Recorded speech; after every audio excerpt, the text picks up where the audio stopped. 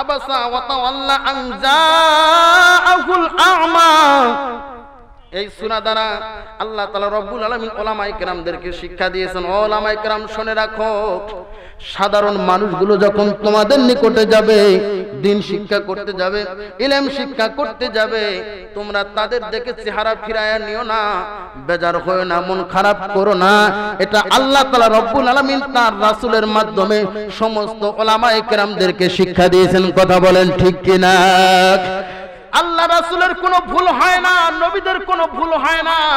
তার কারণটা হলো তাদের রিমোট কন্ট্রোলার হলো আমার আল্লাহর হাতে। কথা বলেন ঠিক কিনা? সমস্ত নবীদের রিমোট কন্ট্রোলার কার হাতে?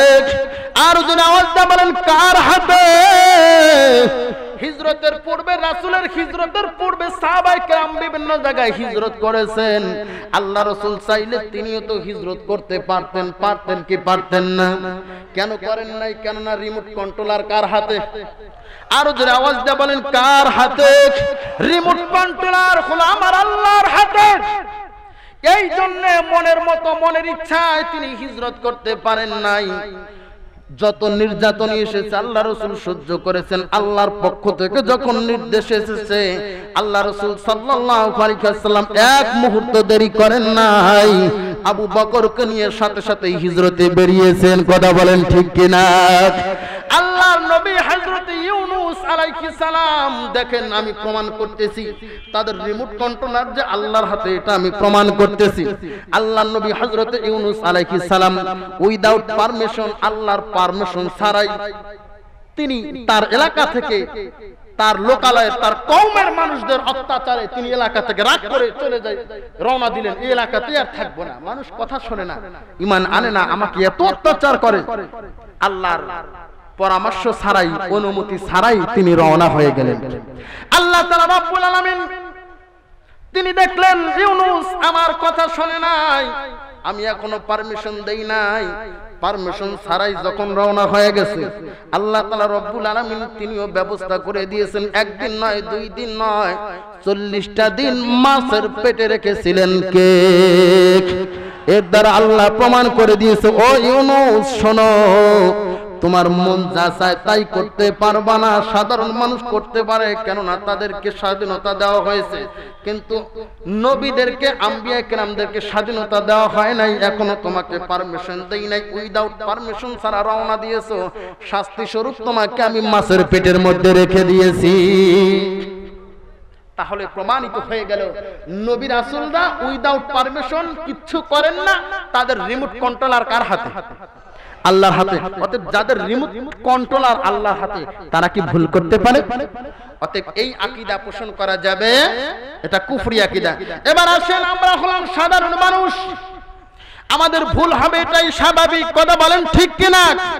আমাদের ভুল হবে। পারস্য কবি আল্লামা শেখ সাদী রাহমাহুল্লাহ বলেন, যার জীবনে কোনো ভুল হলো না, কেন হলো না এটাও তার জীবনের একটা ভুল। কথা বলেন ঠিক কিনা? এজন্য মুসলমান আসুন তওবা করব, তওবার মাধ্যমে জিন্দেগীর সমস্ত গুনাহগুলো মাফ করায় নিতে হবে। কেমনে তওবা করবেন? তওবা করার কিছু নীতিমালা আমার আল্লাহ তাআলা রব্বুল আলামিন কোরআনুল কারীমের মধ্যে দিয়েছেন। সূরাতুন নিসা 17 নম্বর আয়াতে আল্লাহ তাআলা বলেন, ইন্নামাত তাওবাতু আলাল্লাহি লিল্লাযীনা ইয়া'মালুনা সূআ বিজাহালা। আল্লাহ ডাক দেয়া বলো, দুনিয়ার মানুষ শুনে রাখো, আমি আল্লাহ তাদের তওবাকে কবুল করব, তাদের জিন্দেগীর গুনাহগুলো maaf করব। ওই সমস্ত লোকদের তওবা আমার দরবারে কবুল হবে যারা না জেনে ভুল করবে, না জেনে গুনাহ করবে, অতঃপর আর তারা দেরি করবে না, বোঝার সাথে সাথে সুম্মা ইয়াতুবুনা মিন করিব, যখন সে বুঝতে পারবে আমি বড় গুনাহ করেছি, অন্যায় করেছি, ভুল করেছি, অতঃপর অনতি বিলম্বে সাথে সাথে সে তওবা করবে। ফাউলাইকা ইয়াতুবুল্লাহু আলাইহিম, আল্লাহ ওই সমস্ত তওবাকারীদের তওবা কবুল করবেন। সুবহানাল্লাহ বলেন। ওই সমস্ত তওবাকারীদের তওবা কবুল করবেন। আর কিছু লোক রয়েছে যারা জেনে বুঝে গুনার কাজ করে এবং এই কথা বলতে থাকে দেরি আছে, আরো কিছুদিন পরে নামাজ পড়বো, বলে কি বলে না? হ্যাঁ, গুনার কাজ করে। দাড়ি যদি বলি কি ব্যাপার, দাড়ি রাখেন না? করো, রাখি। বয়স আর কয়দিন হয়েছে, আর কিছুদিন যাক, মেয়েটা বিয়ে দেই, ছেলেটা বিয়ে করে, দাদা নানা হয়, তারপরে কথা কোন ঠিক কিনা? এরকম আছে না কিছু লোক? এই ধরনের যারা মন্তব্য করেন, এই ধরনের মনোমানসিকতা যাদের থাকবে, আল্লাহ তাআলা রব্বুল আলামিন 18 নম্বর সূরাতুন নিসা 18 নম্বর আয়াতের মধ্যে বলেন, ওয়ালাইসাতিত তাওবাতু লিল্লাযিনা ইয়ামালুনাস সাইয়্যাত, ওই সমস্ত মানুষদের তওবা কবুল করা হবে না যারা জেনে বুঝে তওবা করে, যারা বুঝে শুনে গুনাহের কাজ করে, যারা জানে এইটা অন্যায়, যারা বোঝে এটা গুনার কাজ, এটা করলে শয়তান খুশি হয়, আল্লাহ বেজার হয়, জেনে বুঝে গুনার কাজ করে।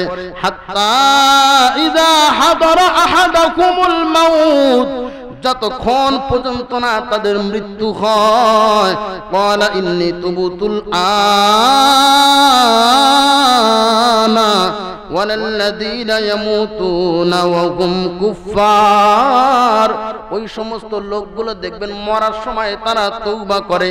আল্লাহ তাআলা রব্বুল আলামিন তখন ধিক্কার দিয়ে ডাকতে বলে, আল আন, এখন তওবা করতেছো, ওয়ালাল্লাযীনা ইয়ামুতুনা ওয়া হুম কুফফার, তারা সকলেই কাফের হয়ে মৃত্যুবরণ করে।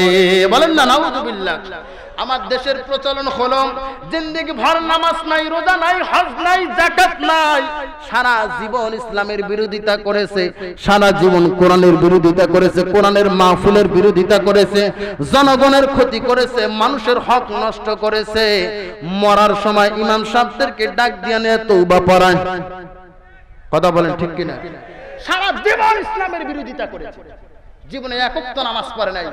যারা ইসলামী আন্দোলন করেছে, ইসলামের সাথে যাদের সম্পর্ক ছিল, ওই সমস্ত মানুষদেরকে তারা অন্যায়ভাবে মামলা দিয়েছে, হামলা করেছে, নানান রকমের হুমকি দামকি দিয়েছে, মুক্তব মসজিদ মাদ্রাসার বিরোধিতা করেছে, তাফসীরুল কোরআন মাহফিলের বিরোধিতা করেছে। যখন বিছানায় পড়ে যায়, শরীর আর চলে না, তখন হুজুরদেরকে ডাক দিয়ে এসে, হুজুর আসেন তওবা পড়ান। কথা বলেন ঠিক কিনা? শুনে রাখো মুসলমান, সকলে তওবা আল্লাহ কবুল করবেন না।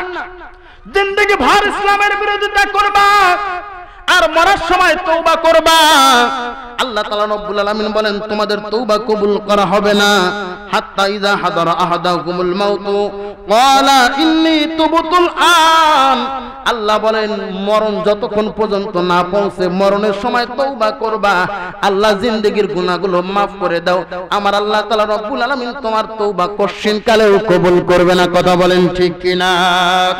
মহান রব্বুল আলামিন আল্লাহ তাআলা রব্বুল আলামিন কুরআনুল কারীমে সূরা ইউনূসের মধ্যে রেকর্ড করেছেন, মূসা আলাইহিস সালামের সময় বনি ইসরাইলদেরকে ধাওয়া করে ফেরাউন যখন নীল নদের দিকে রওনা হয়ে গেছে, নীল নদে যখন ফেরাউন ডুবে মরে, দেখে আর কোনো উপায় নাই। কথা বলেন ঠিক কিনা?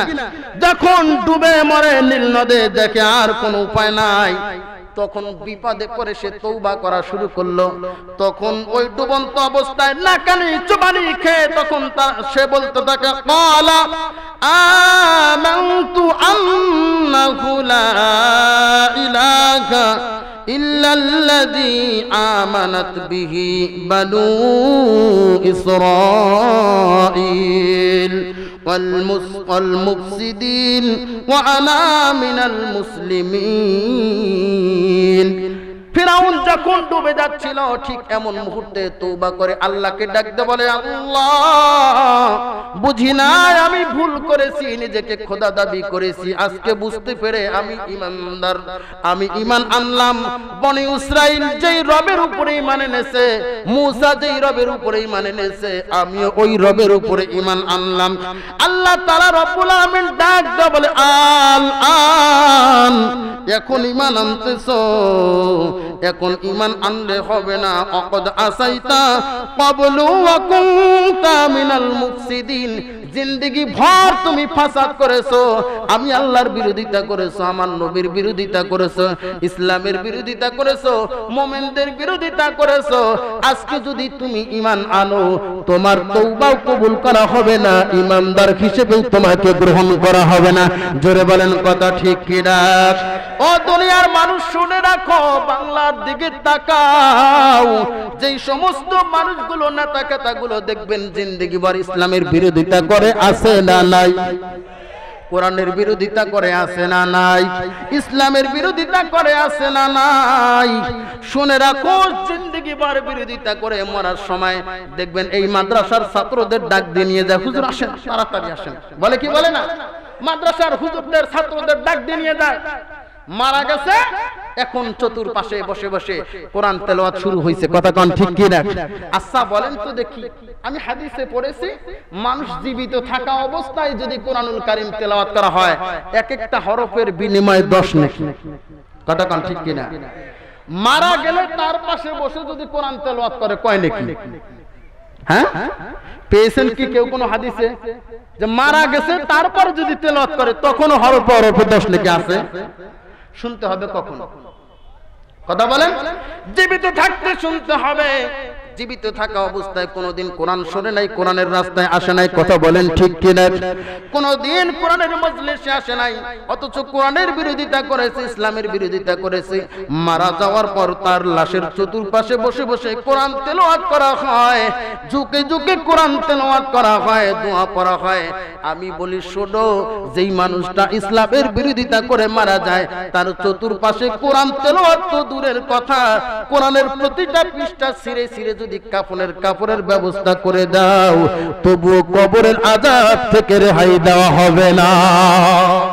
কথা বলেন ঠিক কিনা মুসলমান? এজন্য বোঝার চেষ্টা করো মুসলমান, বোঝার চেষ্টা করো। কবরে যাইতে হবে, মরতে হবে। ইমানদার হয়ে কবরে যাও, বেঈমান হয়ে কবরে যাও না। বেঈমান হয়ে যদি কবরে যাও, ওই কবর কিন্তু আপনার আমার আপন না। কবরের মাটি এমন ভাবে চাপ মারবে গো, দুই পাশের মাটি এমন ভাবে চাপ মারবে, এক পাজরের হাড় অপর পাজরের মধ্যে ঢুকে যাবে। কথা বলেন ঠিক কিনা? আল্লাহ রাসূল সাল্লাল্লাহু আলাইহি ওয়াসাল্লাম বলেন, কবরের মধ্যে একটা না দুইটা নয়, 99টা বিষধর সাপ কবরের মধ্যে অবস্থান করবে। কয়টা?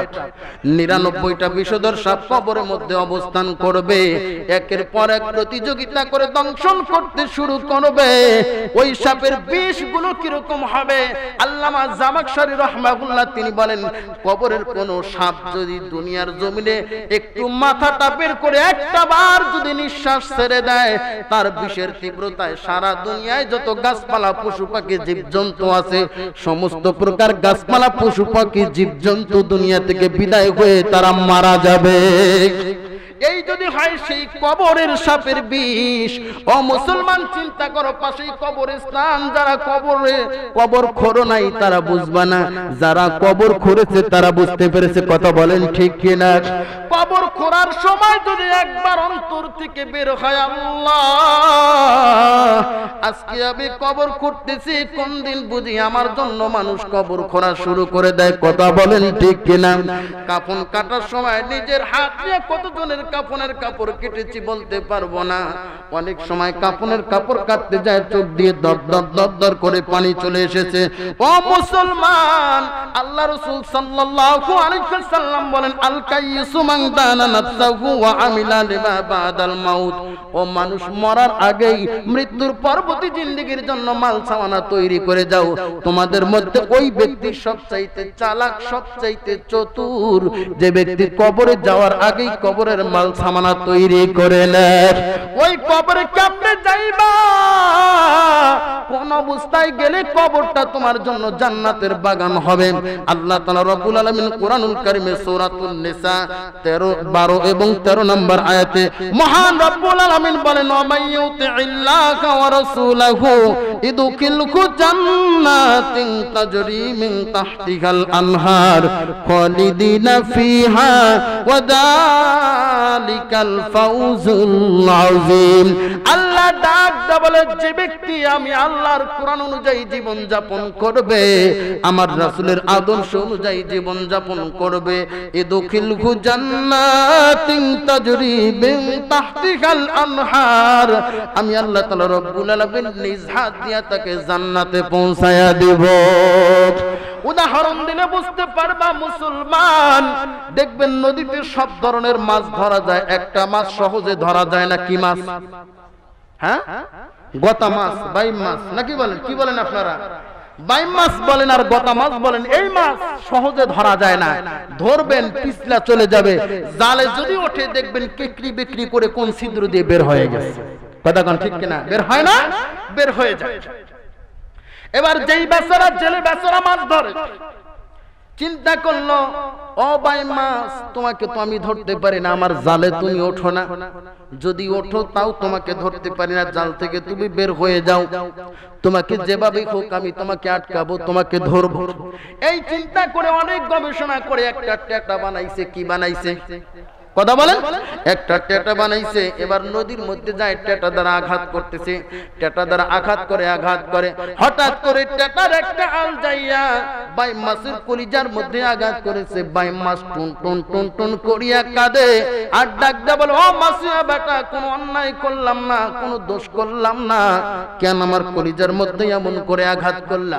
উপর থেকে মাসিয়া বেটা ডাক দা বলে, রে বাই মাছ, তুমি যদি আমার জালে উঠতা, আমার কথা অনুযায়ী যদি চলতা, তাহলে তোমাকে আমি এমন করে আঘাত করতাম না, জাল থেকে তোমাকে পরিষ্কার করে পাতিলে করে সুন্দর করে আদর যত্ন করে তোমাকে বাড়িতে নিয়ে যাইতাম। তুমি যেহেতু আমার জালে উঠো নাই, এই জন্য তোমার জন্য টেটার ব্যবস্থা করে রেখে দিয়েছি। আল্লাহ ডাকটা বলে, বান্দারে, মাইয়ুতি ইল্লাহ ওয়া রাসূলহু ইদখিলহু জান্নাতিন তাজরি মিন তাহতিহাল আনহার। আল্লাহ ডাকটা বলে, বান্দারে, আমি আল্লাহর জালে ওঠো, আমার কোরআনের জালে ওঠো, আমার রাসূলের হাদিসের জালে ওঠো। যদি কোরআন হাদিসের জালে উঠতে পারো, তোমাকে সুন্দর করে আদর যত্ন করে তোমার জানটা কবজ করা হবে, সুন্দর করে তোমাকে আনা হবে, সম্মানের সাথে আনা হবে, তোমাকে অপমান করা হবে না, বেইজ্জতি করা হবে না, তোমাকে কোনো রকমের কষ্ট দেওয়া হবে না। আর যদি আমি আল্লাহর কোরআনের জালে না ওঠো, যদি আমার রাসূলের হাদিসের জালে যদি না ওঠো, শুনে রাখো, মাসিয়া বেটার মতো কিন্তু আজরাইলও একটা টেটা বানায়া রাখছে। জোরে বলেন কথা ঠিক কিনা? আল্লাহ তাআলা রব্বুল আলামিন কুরআনুল কারীমে সূরাতুন নিসা 14 নম্বর আয়াতে বলেন, ওয়া মাইয়াসিল্লাহা ওয়া রাসূলাহু ওয়া ইয়াতাআদ্দা হুদুদাহু ইদখিলহু নারান খালিদান ফিহা ওয়া লাহু আযাবুম মুহিন।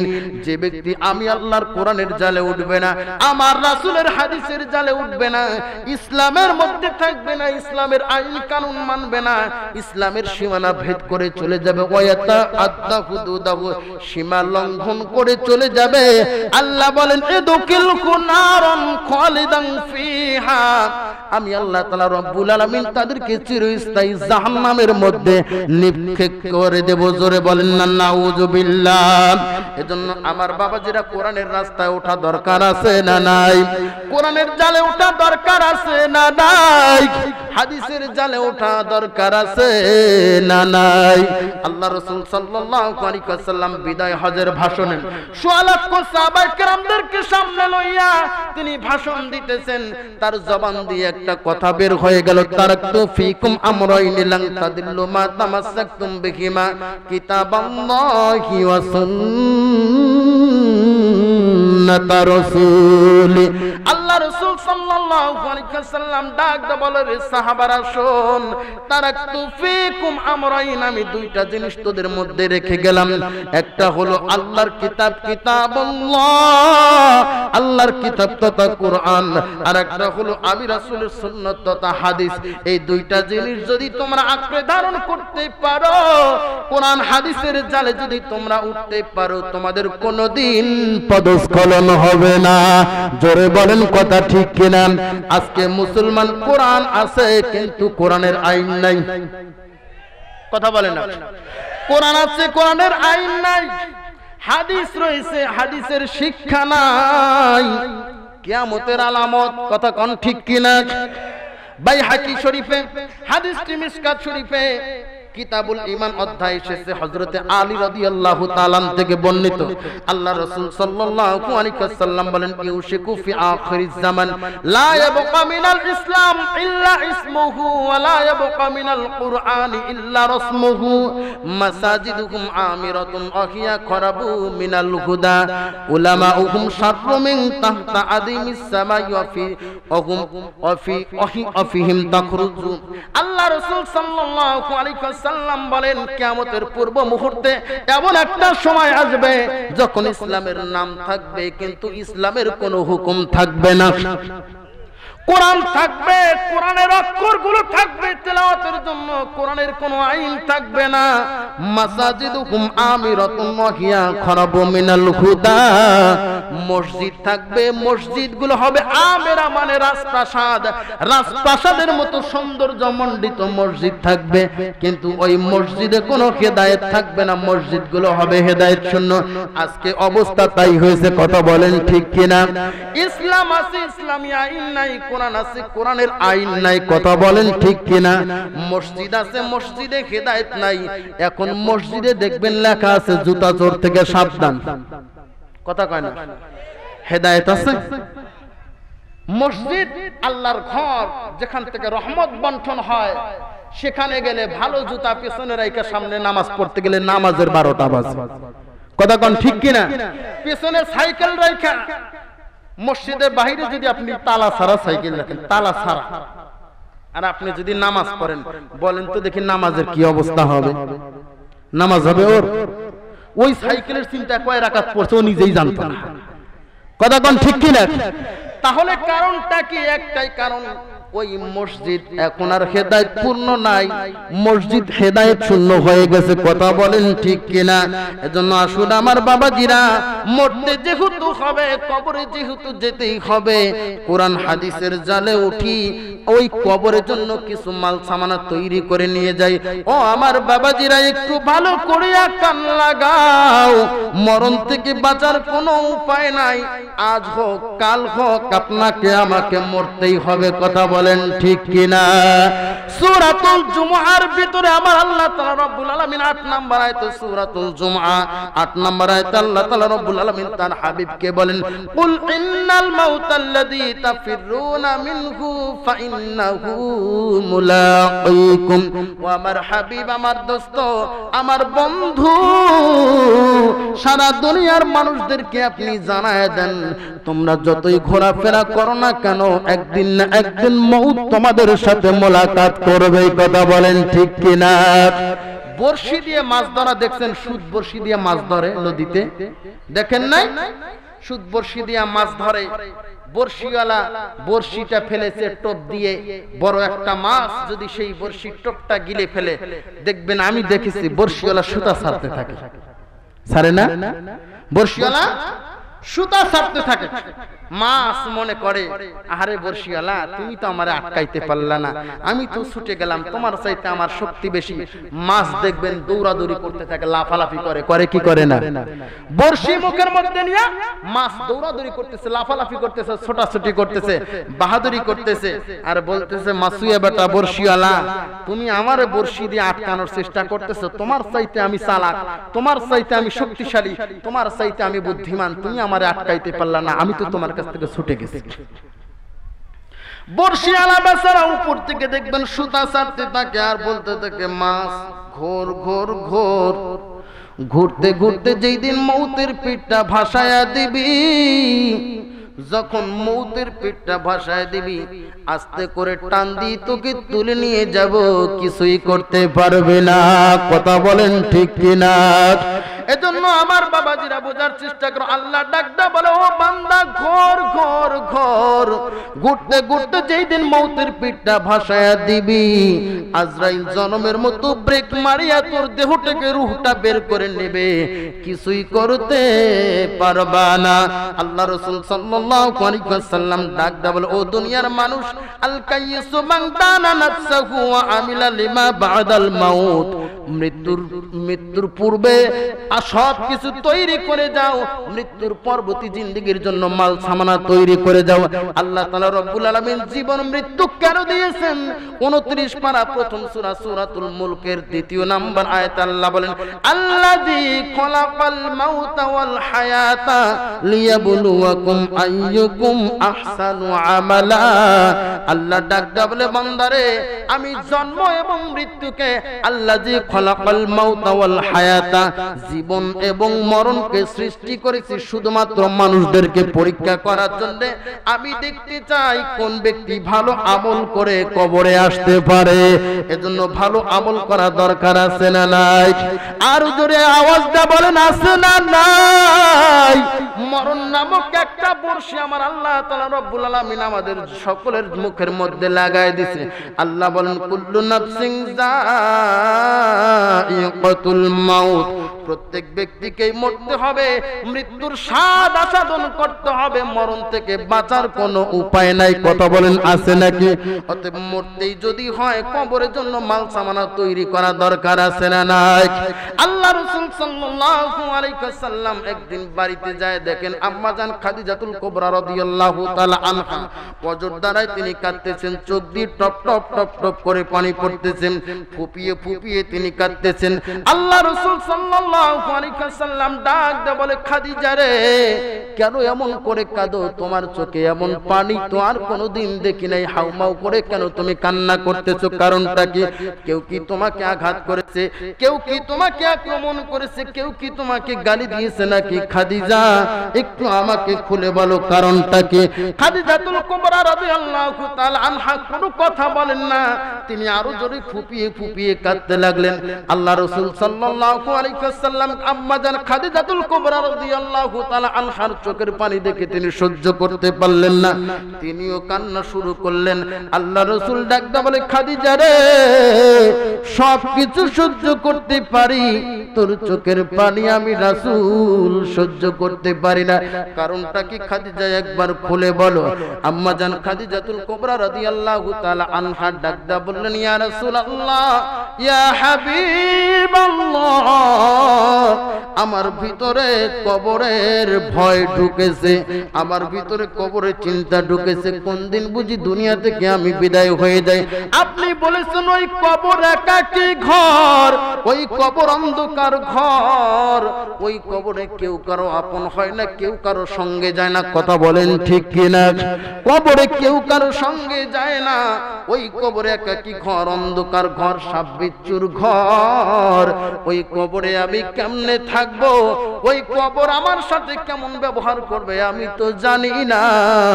ফেরেশতা মুনকার নাকির আসিয়া যদি আমাকে প্রশ্ন করে, প্রশ্নের জবাব যদি আমি দিতে না পারি, এই ভয়ে আমি খাদিজা কাঁদতেছি, এমন করে ক্রন্দন করতেছি। আল্লাহ রাসূল সাল্লাল্লাহু আলাইহি ওয়াসাল্লাম ডাক দিয়ে বলে, খাদিজা রে, এমন করে কাঁদবা না, তোমার কান্না আমি সহ্য করতে পারি না। ভালো আমল করো, আল্লাহর ইবাদত বন্দেগী করো, আল্লাহ তোমার কবরটা জান্নাতের বাগান বানায় দেবেন। বলেন না সুবহানাল্লাহ। আম্মাজান খাদিজাতুল কুবরা রাদিয়াল্লাহু তাআলা আনহা ডাকদা বলেন, ইয়া রাসূলুল্লাহ, ইয়া হাবিবাল্লাহ, তিনটা ওয়াদা যদি আপনি আমাকে করতে পারেন আমি কান্দা বন্ধ করে দেব। আল্লাহ রাসূল সাল্লাল্লাহু আলাইহি ওয়াসাল্লাম বলেন, ঠিক আছে, তোমার তিনটা ওয়াদা তুমি আমাকে করো, আমি তোমার তিনটা ওয়াদা পূরণ করে দেব। এবার আম্মাজান খাদিজাতুল কুবরা রাদিয়াল্লাহু তাআলা আনহা এক নাম্বার প্রশ্ন, এক নাম্বার শর্ত তিনি দান করলেন, ইয়া রাসূলুল্লাহ, ইয়া হাবিবাল্লাহ, আমি যখন ইন্তেকাল করব আপনার গায়ের জুব্বা দ্বারা আমি খাদিজার কাফনের কাপড় বানায় দিবেন। নতুন কাফনের কাপড়ের দরকার নাই, আপনার গায়ের জুব্বা আমার গায়ে পরায়া দিবেন, এটাই হবে আমার কাফনের কাপড়। আপনার গায়ের জুব্বা যদি আমার গায়ে থাকে, আপনার শরীরের গন্ধে কবর আযাব দিতে পারবে না। আল্লাহু আকবার বলেন। আল্লাহ রাসূল সাল্লাল্লাহু আলাইহি ওয়াসাল্লাম চোখ দিয়ে টপ টপ করে পানি ছাড়তেছেন আর ডাক দেয়া বলে, খাদিজা রে, তোমার প্রথম শর্ত আমি মেনে নিলাম। এবার দ্বিতীয় নাম্বার শর্ত, আম্মা জান খাদিজাতুল কুবরা রাদিয়াল্লাহু তাআলা আনহা দ্বিতীয় নাম্বার শর্ত এবার দায়ের করলেন, ইয়া রাসূলুল্লাহ, ইয়া হাবিবাল্লাহ, আমার দ্বিতীয় নাম্বার শর্ত হলো আপনি নিজের হাত দিয়ে আপনি নিজে কবরে নামিয়া তারপর আমাকে কবরে নামাবেন।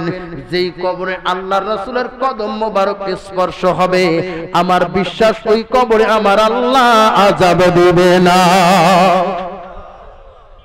আল্লাহ রাসূল সাল্লাল্লাহু আলাইহি ওয়াসাল্লাম ডাক দিয়ে বলে, খাদিজা রে, তোর দুই নাম্বার দাবিটাও আমি রাসূল মানিয়া নিলাম, ওয়াদা দিলাম নিজ হাত দিয়া তোকে আমি কবরে নামাবো। এবার তিন নাম্বার দাবি কি, এবার তুমি একটু খুলে বলো।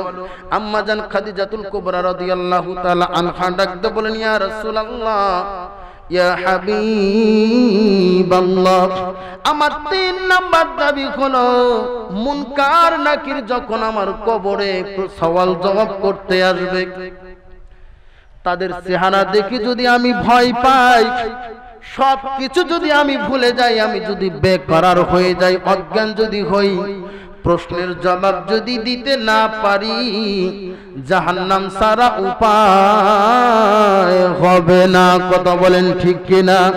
ইয়া রাসূলুল্লাহ, ইয়া হাবিবাল্লাহ, আমার তিন নাম্বারের দাবি, আমার কবরের পাশে দাঁড়ায়া দাঁড়ায়া মুনকার নাকির ফেরেশতার তিনটা প্রশ্নের জবাব আপনি দিয়ে দিবেন। আল্লাহ রাসূল সাল্লাল্লাহু আলাইহি ওয়াসাল্লাম বললেন, ঠিক আছে খাদিজা, তোমার তিনটা শর্তই আমি রাসূল মানিয়া নিলাম। আম্মা জান খাদিজাতুল কুবরা রাদিয়াল্লাহু তাআলা আনহা যেই দিন ইন্তেকাল করলেন, আল্লাহ রাসূল সাল্লাল্লাহু আলাইহি ওয়াসাল্লাম তার গায়ের জুব্বা দ্বারা আম্মা জান খাদিজাতুল কুবরা রাদিয়াল্লাহু তাআলা আনহার কাফনের কাপড় বানায় দিলেন। আল্লাহ রাসূল সাল্লাল্লাহু আলাইহি ওয়াসাল্লাম নিজের হাত দিয়ে খাদিজাতুল কুবরাকে কবরে নামাইলেন। সমস্ত সাহাবীগুলো মাটি দিয়ে চলে যায়, আবু বকর চলে যায়, ওমর চলে যায়, আল্লাহ রাসূল যায় না। কবরের পাশে আল্লাহ রাসূল দাঁড়ায় আছেন, কাঁদতে চান না, তবু আল্লাহ রাসূল সাল্লাল্লাহু আলাইহি ওয়াসাল্লাম খাদিজার মহব্বতে চক্ষু দিয়ে টপ টপ টপ টপ করে পানি পড়তেছে। এমন সময় আল্লাহর পক্ষ থেকে আল্লাহর ফেরেশতা জিবরাইল আলাইহিস সালাম তিনি আগমন করলেন, সালাম দিয়ে বললেন, ইয়া রাসূলুল্লাহ, ইয়া হাবিবাল্লাহ, সকলেই চলে গেছে, আপনি কেন খাদিজাতুল কুবরা রাদিয়াল্লাহু তাআলা আনহার কবরের পাশে দাঁড়ায়া দাঁড়ায়া কাঁদেন? কারণটা কি? আপনি কি যাবেন না? আল্লাহ রাসূল ডাক দেয়া বলে, জিবরাইল, খাদিজার নিকটে তিনটা ওয়াদাবদ্ধ হয়েছিলাম, তিনটা শর্ত দিয়েছিল, আমি সেই দিন ওয়াদাবদ্ধ হয়েছিলাম, দুইটা পূরণ করেছি, তিন নাম্বারটা বাকি আছে। এই জন্য কবরের পাশে দাঁড়ায় আছি, মুনকার নাকির যখন আসবে তাদের প্রশ্নের জবাব আমি রাসূল দিয়ে দেব। মুনকার নাকিরও আসে না, আমি রাসূল প্রশ্নের জবাবও দিতে পারি না। হযরত জিবরাইল আলাইহিস সালাম ডাক দিয়ে বলেন, ইয়া রাসূলুল্লাহ, ইয়া হাবিবাল্লাহ,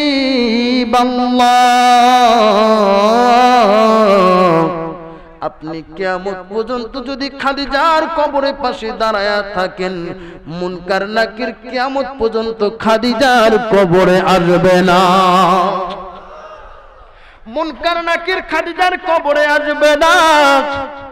যখন আপনি বিপদের মধ্যে ছিলেন, আপনার যখন কেউ ছিল না প্রোটেকশন দেওয়ার মতো, আপনার পেছনে যখন কেউ ছিল না আপনাকে সান্ত্বনা দেওয়ার মতো যখন কেউ ছিল না, খাদিজা তার বুকের মধ্যে আগলায়া রেখে তার সমস্ত সম্পদ ইসলামের জন্য বিলীন করে দিয়ে শুধুমাত্র ইসলামের জন্য কাজ করেছে। জোরে বলেন কথা ঠিক কিনা? ইসলামের জন্য সব কিছু করেছে, আল্লাহর জন্য সব কিছু বিলীন করে দিয়েছে।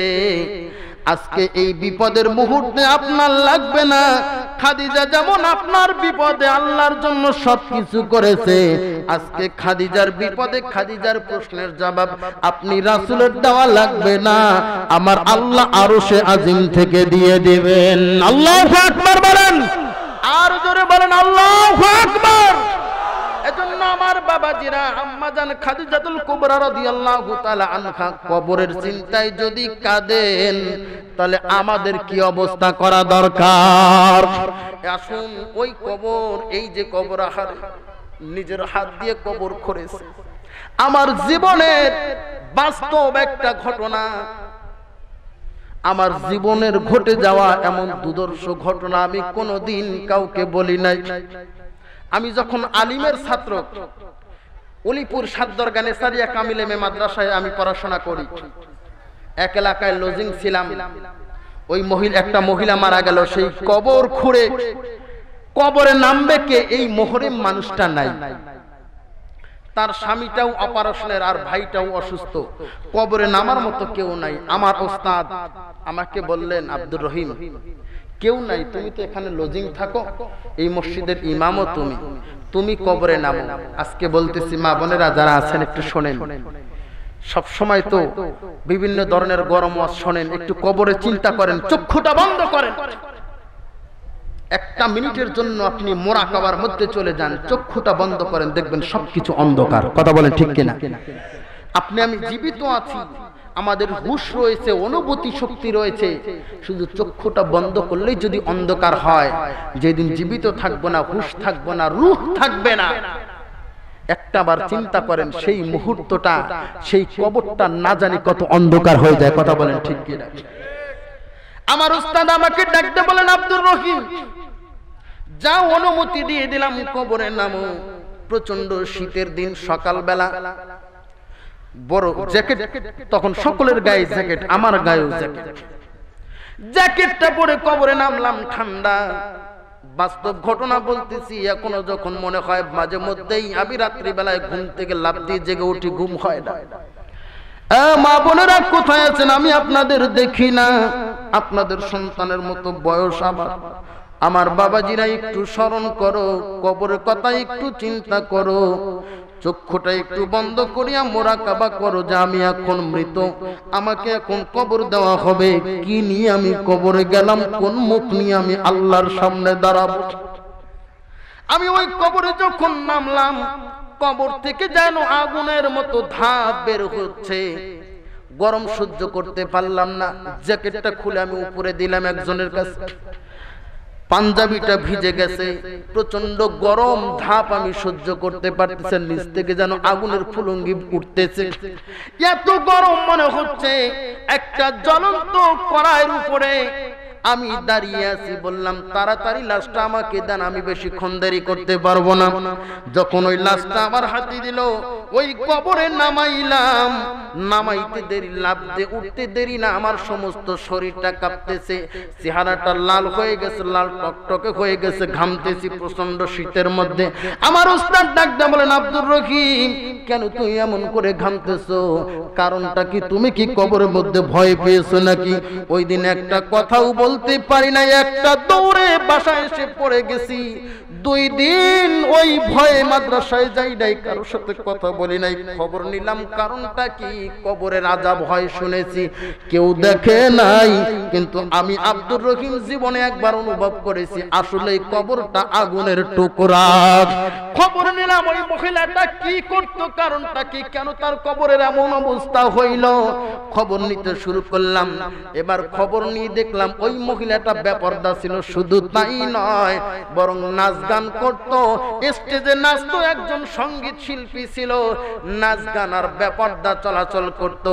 আমার আল্লাহর কোরআনের কথা স্মরণ হলো, আল্লাহ বলেন, অপরনা ফি বুয়ুতিকুন্না ওয়ালা তাবাররুজনা তাবাররুজাল জাহিলিয়াতিল উলা। আল্লাহ নির্দেশ দিয়েছেন মহিলাদেরকে, তোমরা তোমাদের ঘরে অবস্থান করো, তোমরা পর্দা করো, চক্ষুটাকে অবনত করো, জাহিলি যুগের নারীদের মতো তোমরা বের হয় না। মনে পড়লো আল্লাহর এই আয়াতটাকে অমান্য করার কারণে আল্লাহ তাআলা রব্বুল আলামিন কবরে নামানোর আগে থেকেই তার আযাবের ব্যবস্থা করে দিয়েছেন। ও মা বোনেরা, অনুরোধ করি, মা গো, বেপরদায় চলিও না, কাল কিয়ামতের দিবসে জাহান্নাম ছাড়া উপায় হবে না। কথা বলেন ঠিক কিনা? কবরে আমাদের যেতে হবে, একটু চক্ষুটা বন্ধ করেন। এই যে আমাদের বডিটার দাম আছে না নাই? এই যে আমার বডিটা, আল্লাহর নবী দাউদ আলাইহিস সালাম তার 19টা সন্তান, কয়টা? 19টা সন্তান, কাকে খেলাফত দিবেন এই চিন্তায় আল্লাহর নবী দাউদ আলাইহিস সালাম যখন বিবর যে খেলাফতটা আমি দিব কাকে, কে খেলাফতের উপযুক্ত, আল্লাহ তাআলার পক্ষ থেকে কয়েকটা প্রশ্ন নাজিল করা হলো। কয়েকটা প্রশ্ন নাজিল করা হলো। দাউদ আলাইহিস সালামকে এরকম একটা প্রশ্নের কাগজ দেওয়া হলো, এক পাশে প্রশ্ন, অপর পাশে তার উত্তর। কনিষ্ঠ সন্তানের মধ্যে সবচাইতে কনিষ্ঠ সন্তান হলো হযরতে সুলাইমান আলাইহিস সালাম। আল্লাহর নবী দাউদ আলাইহিস সালাম একের পর এক প্রশ্ন করতেছে, সন্তানগুলো জবাব দিতেছে। হঠাৎ করে একটা প্রশ্ন করলো, ও আমার সন্তানেরা বলো তো দেখি, বলো কোন জিনিসের কোনো মূল্য নাই, দুনিয়াতে কোনো দাম নাই? এবার এক একটা সন্তান কেউ বলতেছে, আব্বাজান পানির কোনো দাম নাই। কেননা পানির তো আর অভাব নাই, তখন তো আর পানির অভাব ছিল না, এখনো নাই। কথা বলেন ঠিক কিনা? একজন বলতেছে পানির কোনো দাম নাই, পানি কেনা লাগে না, যেখানে গেলেই যেখানে যাই সেখানেই পানি পাওয়া যায়, সমুদ্রে কত পানি, পানির অভাব নাই। আল্লাহর নবী দাউদ আলাইহিস সালাম ডাক দেয়া বলে, রে সন্তান, এমন একদিন সময় আসবে মানুষ টাকা দিয়ে পানি ক্রয় করে খাবে, এসেছে কি আসে নাই? এখন পানি কিনে খেতে হয়, যে পানিগুলো বোতল দেখতেছেন এগুলো কেনা। কথা বলেন ঠিক কিনা? অন্য ছেলে বলল, আব্বাজান মাটির কোনো দাম নাই, এটার কোনো মূল্য নাই, মাটি ফ্রি পাওয়া যায়, মাটির কোনো অভাব নাই, আল্লাহর জমিনে কি মাটির অভাব?